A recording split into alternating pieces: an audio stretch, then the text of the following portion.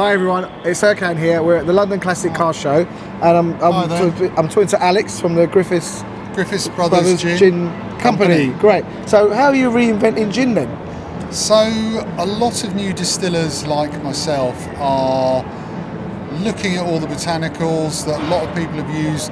We're adding in new flavours, just doing things slightly differently, which just widens the scope of gin.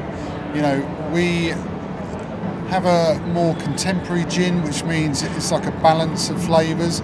It's not so overtly juniper-led as the old, more classical gins are. People are more into exploring gin and trying the different flavours, and gin is still quite a narrow field of flavours, but it's amazing how many different things you can just make going on in the distillation process. So what do you think's made gin? It's kind of had a revival, hasn't it, recently?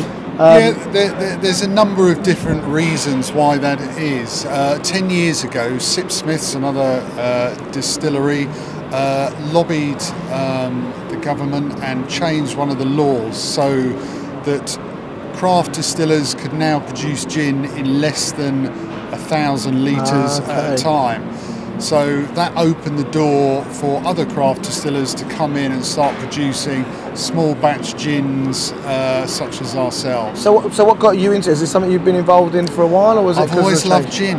So that's a stupid question, really, isn't it? So if you love gin, why not make it yourself? Yeah. But obviously, making it yourself, you need a whole load of different licenses, and it's been a big journey to get where we are to start producing it. And the thing about our gin, we cold distill, and there's not many people that distill gin in that way.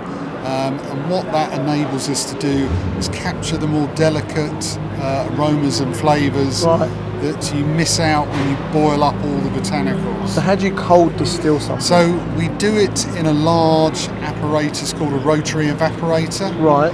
And we use a pump to suck out all the pressure, so it reduces the boiling point. So you kind of put it into a vacuum.